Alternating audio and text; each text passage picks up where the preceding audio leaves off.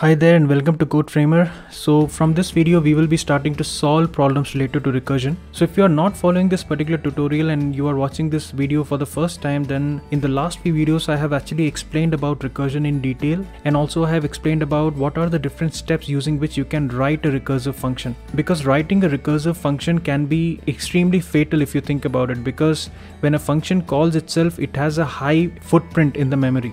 So if you do not write the function properly, or if you have any bugs inside your recursive function, then it could basically crash your application. So it becomes extremely important for you to understand the concept first before starting to solve the problems related to recursion. So if you have not seen the last 3 videos, then I highly recommend you to go back and see those videos and understand the concept and then come back to solve these problems. So having said that, let us begin. So in this video, we are going to solve greatest common divisor problem. So the first question is, of course, what is greatest common divisor or GCD, and how basically you can find a greatest common divisor between two numbers. So if we are given two numbers, then we should be able to basically find the greatest common divisor of those two numbers. So first of all, what is a greatest common divisor? So a simple definition of GCD or greatest common divisor is that GCD is the largest positive integer that divides the number without a remainder, which means a greatest common divisor, say for example between 15 and 30, right? So 3 can divide 15 and 30,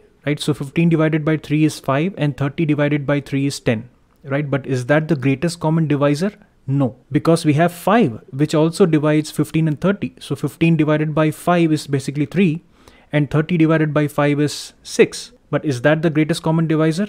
Again, no, because for 15 and 30, 15 should be the greatest common divisor, because 15 divides 15 and also 15 divides 30. So 15 divided by 15 is 1 and 30 divided by 15 is 2, which means the greatest common divisor between 15 and 30 is 15. And let's take one more example. Say for example 8 and 12. What will be the greatest common divisor between 8 and 12? Is it 2? Because 8 can be divided by 2 and also 12 can be divided by 2.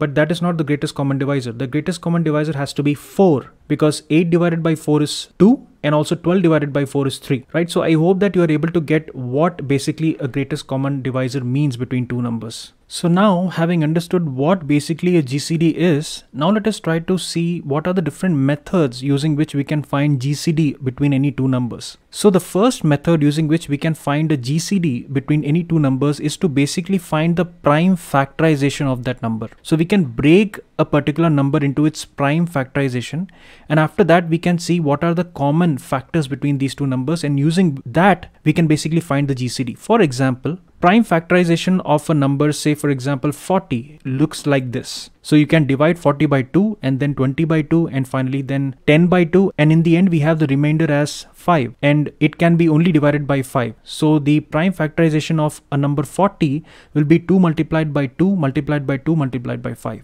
which is 2 to the power 3 multiplied by 5. So using this method of prime factorization, we can basically split a number into its prime factors, and after that we can find the common factors between these two numbers. Now let us have a look at the example that we earlier discussed about 8 and 12. So how can we basically find the GCD between 8 and 12? So the prime factorization of number 8 will be 2 multiplied by 2 multiplied by 2. And the prime factorization of number 12 will be 2 multiplied by 2 multiplied by 3. So as you can see here that we have 2 multiplied by 2 common between both 8 and 12, which means that 2 multiplied by 2 is 4.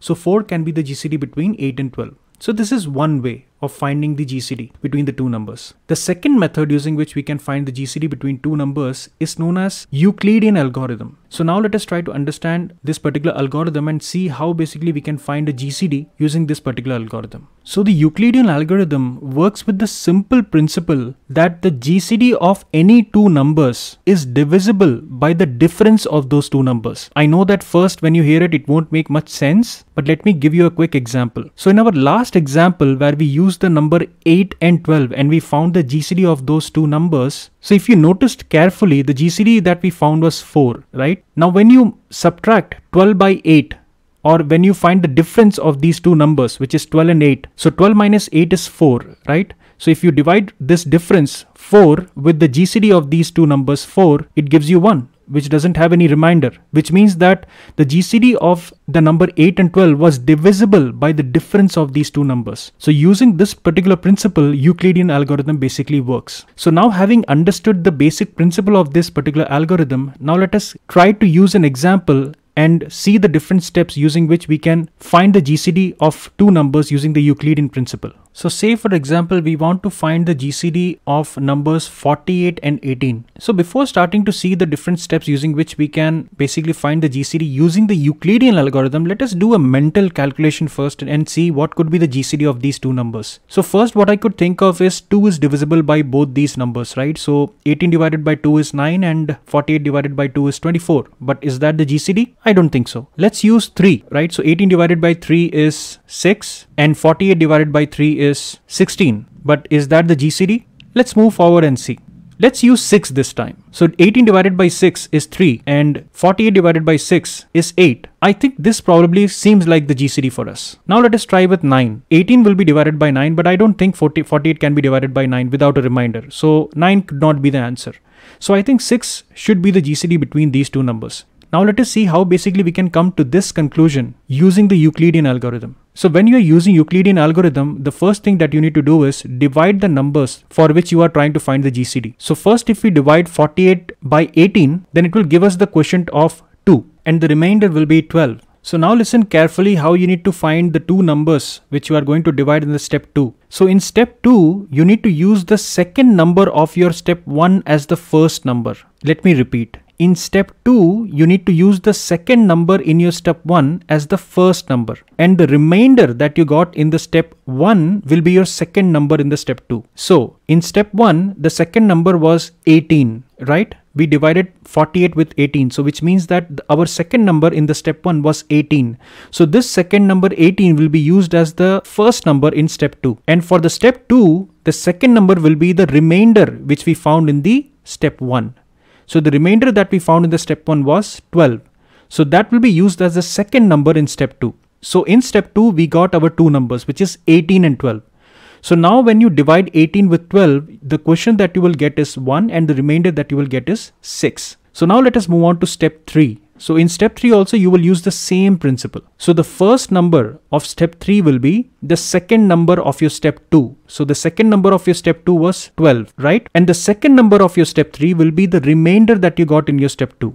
So what was the remainder? It was 6. So in your step 3, the first number will become 12 and the second number will become 6. So when you divide 12 with 6, you get the quotient as 2 and the remainder will be 0. So the moment you reach the remainder as 0, so the second number of that particular step becomes your GCD. So the second number, as you could see, is 6 in step 3, right? So that becomes our GCD. So this is the principle using which you can find the GCD using the Euclidean algorithm. I hope that it is quite simple, right? So let me repeat once again how we came to this conclusion. So first, when you want to find GCD between any two numbers, simply divide those numbers, right? So in this case, we wanted to find the GCD between 48 and 18. So first we will divide 48 with 18. So the quotient will be 2 and the remainder will be 12. So in step 2, we will use the second number of our step 1 as first number and the remainder that we found in the step 1 as the second number in our step 2. So when we divide 18 with 12, it gives us the quotient as 1 and the remainder as 6. Now in step 3, we will again use the second number of step 2 as the first number and the remainder of step 2 as the second number.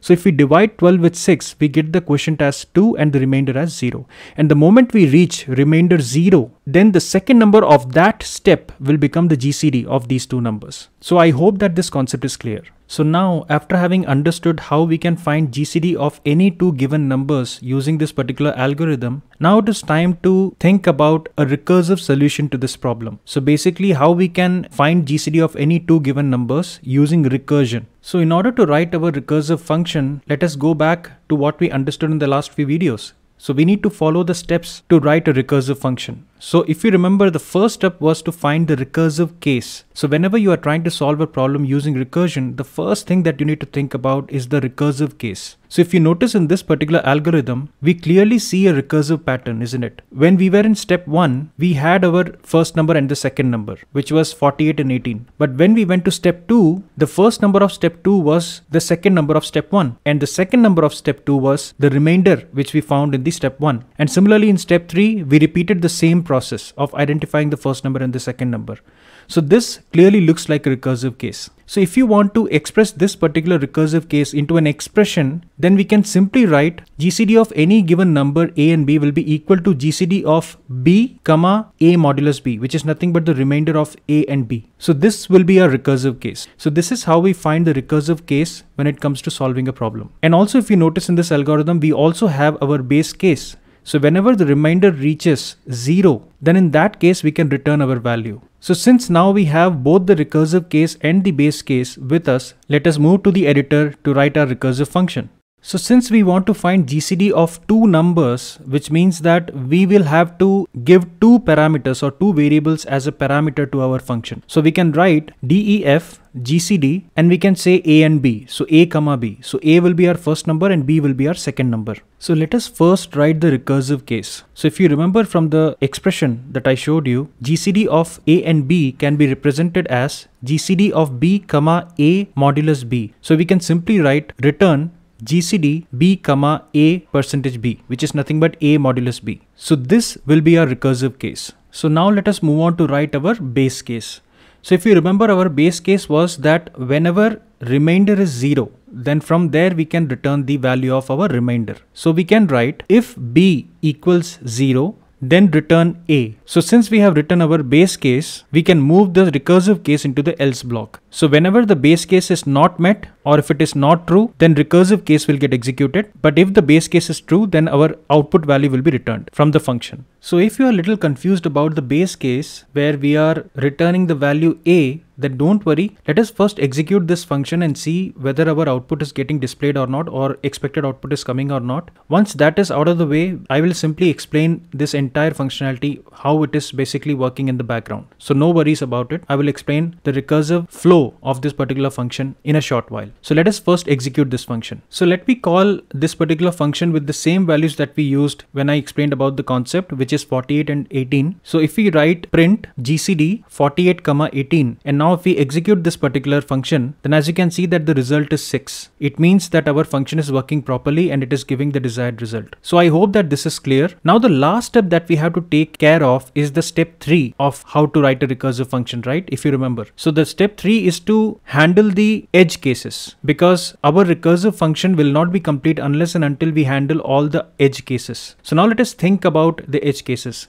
So I request you to pause the video here and think about the edge cases or different parameters that could break this particular function. So pause the video for a moment, think about it, and then you can see the solution. Okay, so I hope that you would have given it some thought. So there are two edge cases that we could think about in this particular solution. Number one is that all the parameters that we are passing as an input to this function should be in positive integers. And also if the user gives any negative numbers, then those negative numbers has to be converted into the positive numbers. Because in mathematics, if you remember, GCD of even negative numbers is same as the positive numbers. So which means that if negative numbers or integers are passed into this function, then those numbers should be converted into positive integers, and then we can find the GCD of those numbers. So these are the edge cases that we need to handle in this particular function. So first let us try to handle our first edge case, which is to ensure that the input parameters are positive integers. So in order to ensure that, we can write if integer of a is not equal to a or integer of b is not equal to b, then we can simply return invalid input. So instead of getting a exception in your console, you will now get a message to the user that the input is not valid. So by this conditional statement, we have handled the first edge case, which is to ensure that the input parameters should be positive integers. Now the second edge case was that if negative integers are passed into this function, then those numbers should be converted into positive integers.